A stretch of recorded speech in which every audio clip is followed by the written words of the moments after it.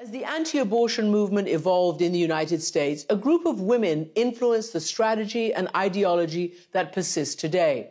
Karissa Haugeberg is a historian and author of Women Against Abortion, and she joins Walter Isaacson to trace the history of the movement and those who shaped it.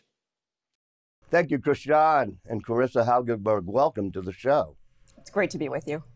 You and I teach together in the history department of Tulane. One of the things you teach, and you've written a great book about it, is about abortion, women against abortion.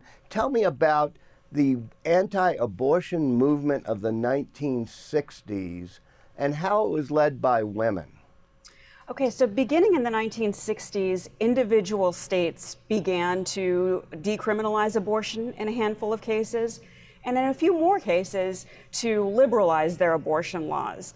So before the 1960s, many states had very strict abortion laws. They only permitted abortion in the case where a woman's life was at risk.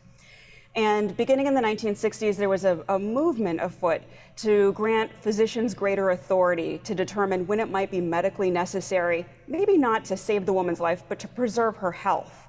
So about 17 states liberalized their laws.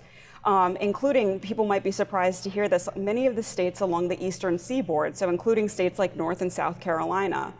And it was in these states that were liberalizing their laws or decriminalizing their laws that the anti-abortion movement organized first. And not surprisingly, Catholics really led this movement. They were the only religion in the United States that had been very vehemently opposed to abortion throughout most of its history. So they had the infrastructure, people could meet in church basements to begin organizing. And so a lot of the people who took up this work in these Catholic churches were women. And again, that shouldn't totally surprise us either, because so much of the voluntary work of religious work has been performed by women historically. What is the role of the clergy and how abortion became decriminalized? So this is very interesting. In 2022, we tend to think of abortion as being a religious issue only in terms of anti-abortion activism. But when we look back to the 1950s and 1960s, there actually was a very vibrant movement among clergy to assist women to get abortions. The largest of these groups was called the Clergy Consultation Service. And it was a coalition of Protestant clergy, but also rabbis, and even a handful of covert priests working with them, who helped women in states that had really strict abortion laws to get to those states where it was legal and safe. And one thing that's very interesting about this group is they vetted abortion providers. So they would send in decoy women to ensure that the women who arrived at these offices were being treated humanely and weren't being price gouged, which was a huge issue when abortion was criminalized. And it was this coalition of clergy, they practiced rather openly, so they didn't hide the work that they were doing. And they characterized it as work that should not be shameful. And so some historians say that this is a very important turn of the tide to work so openly in support of abortion rights.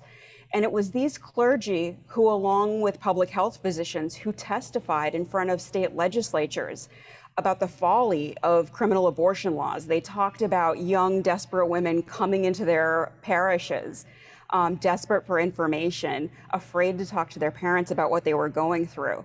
And so it was their testimony that was incredibly compelling to state legislators. But on the other side, in your book, what really interested me is that there were a lot of people on the anti-war progressive left who were anti-abortion, against abortion, and in favor of laws restricting abortion in the 60s coming out of that movement. Tell me about that. Absolutely. It's this fascinating moment in the history of Catholicism where in the 1960s, people may find this interesting, Republicans actually were slightly more inclined to favor abortion rights than Democrats. And one of the major reasons for that slight disparity was that Catholics were overwhelmingly Democrats. And so here you have a church that is historically anti-abortion, but in the 1960s, in the wake of Vatican II, have taken up a host of progressive issues. They're concerned about regime changes throughout Central America. There are aggressive anti-poverty campaigns. Catholics are front and center in the movement to oppose American engagement in Vietnam.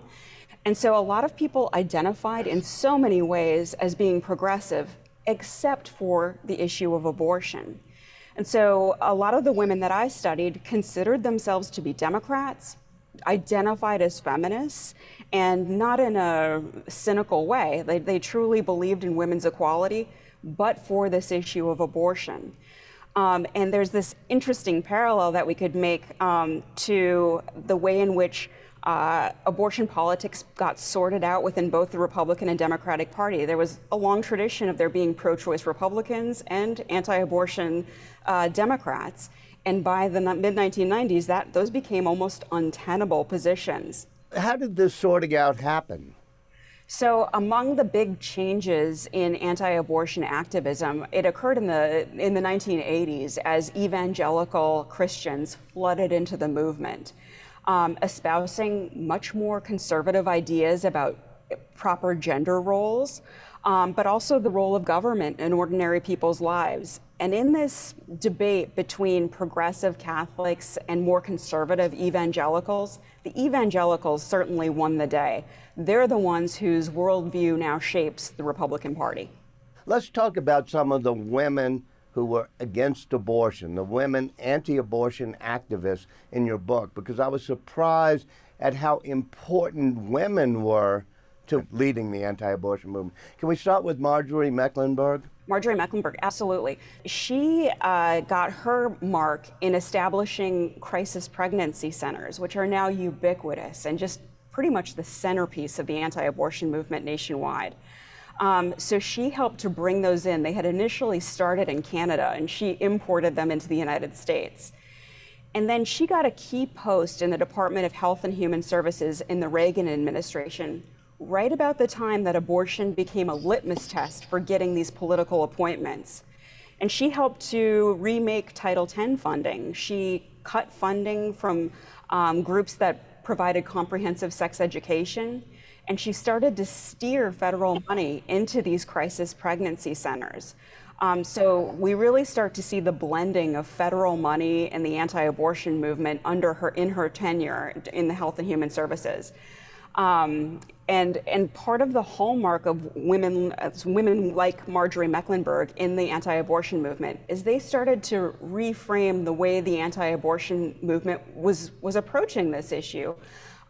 They tried to characterize their work as being in service to women. So rather than depicting women who got abortion as being fundamentally sinful or evil, they wanted to depict these women as being in need of help, so as victims of a cold system, of unscrupulous physicians. And so these crisis pregnancy centers were intended to offer help to women in crisis, hence crisis pregnancy centers. And historians who look back at this period see this as a crucial turning point now. A lot of people think that they were kind of, that these type of centers were kind of ruses where they'd lure women in who wanted an abortion and then try to talk them out of it. But these crisis pregnancy centers were really key to the anti-abortion movement. Right. So once they started to receive federal and then state money, they began to publish tracts that looked like legitimate scientific tracts. If you were to read some of these journal articles that purport that, for example, abortion can cause breast cancer or that abortion causes long-term psychological harm, a lot of these tracts look like legitimate journal articles. They have footnotes and citations. And what most ordinary people who encounter this literature don't understand is that these are not legitimate. These are physicians who are citing one another. They're not representing the consensus view of the American Medical Association or the American College of Obstetricians and Gynecologists. Rather, it's this cottage industry of physicians, many of whom are not even actually formally trained obstetricians and gynecologists. Many of them are just general practitioners. But nevertheless, it was in these centers that the distribution of these materials began.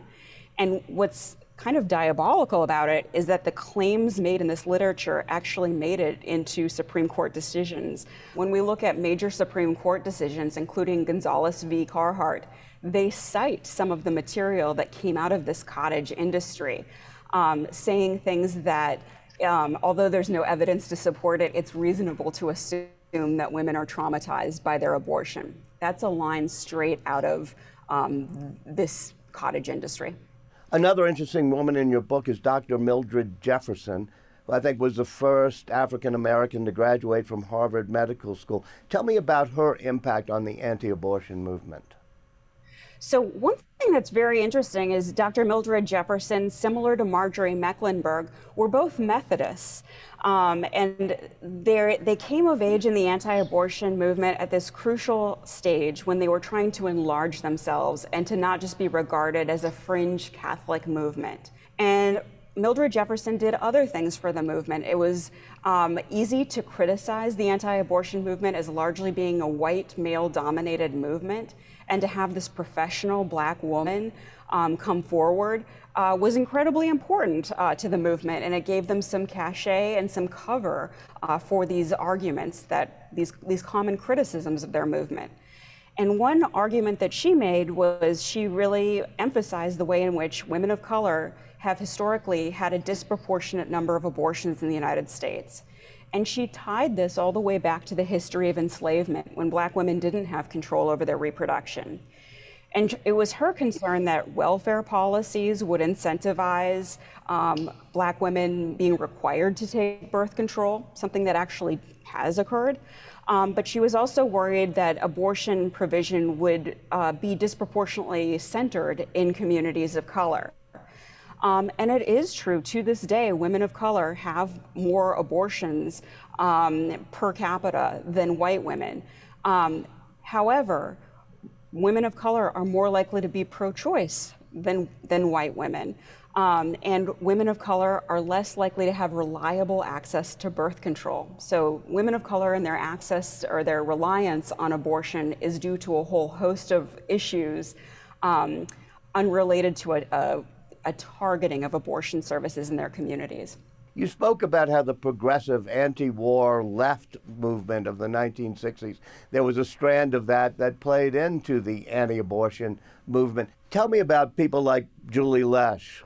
So Julie Lesh is a fascinating character. She's among that cohort of Catholics who was opposed to war and worked on a number of anti-poverty initiatives and then opposed abortion.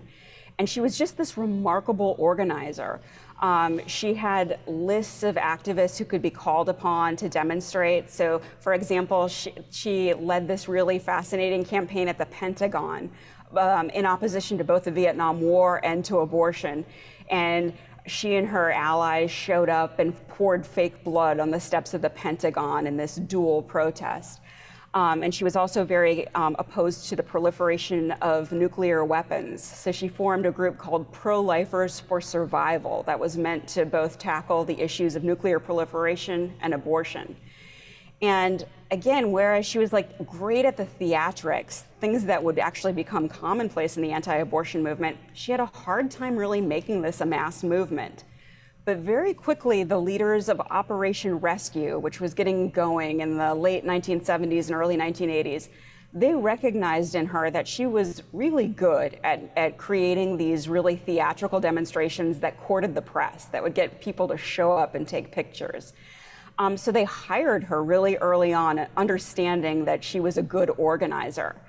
And it's kind of a tragic story. They really took advantage of her. She helped to coordinate some very massive campaigns, that turned out thousands of people to protest abortion. For example, to protest the 1984 DNC meeting that landed thousands of people in jail and was on the nightly news. But they very quickly cleaved her out of positions of power. They had little interest in her work to oppose nuclear proliferation and to tackle poverty. So they extracted from her what they wanted, which was strategies for protesting, lists of potential volunteers. but then basically cut her out, and they underpaid her. They started to deliberately exclude her from key meetings. And so her tenure in the movement kind of ends with her getting married and just going off and having children, but it's kind of a deflated end to her career in that movement. The movement becomes much more activist, much more assertive. Tell me about the rescue movement, or Army of God. So beginning in the mid-1980s, the anti-abortion movement becomes much more aggressive and assertive. And historians who look back at this moment see a lot of people who are very frustrated. It appears that there's little traction to overturn Roe v. Wade. Efforts to enact a human life amendment into the Constitution completely stall out in committee, again, because of the presence of pro-choice Republicans on those committees. And so there are a group who start to see that the only way out is through extra legal means, that they need to persuade ordinary Americans of the folly of abortion. And they need to just give up on some of the more traditional levers of enacting change through Congress or through the courts.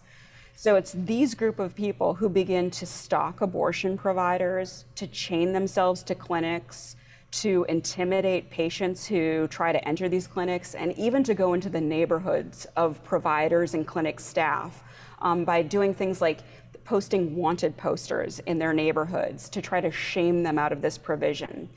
And one element of activism that I think is overlooked, but quite terrifying, is that they even went into the schools of clinic staff and providers' children and did things like post pictures of their parents and said, do you know that Billy's mom kills babies, and that sort of thing. So it was very intimidating and very personal.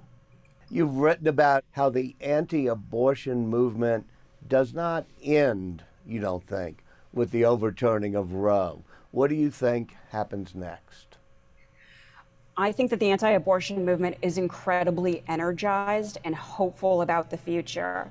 One thing that they are prepared to do is to fight at both the state level to ensure that those states that do not have trigger laws but are maybe purple states will pass legislation to make it more difficult to get an abortion or to ban it outright.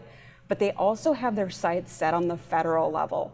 And again, this is a moral imperative to them. It is their goal to have an abortion-free nation, but I would also caution it is their goal to have an abortion-free world. If we look at international policy in the George W. Bush administration, there was an effort to stamp out comprehensive sex education and funding for abortion in international aid.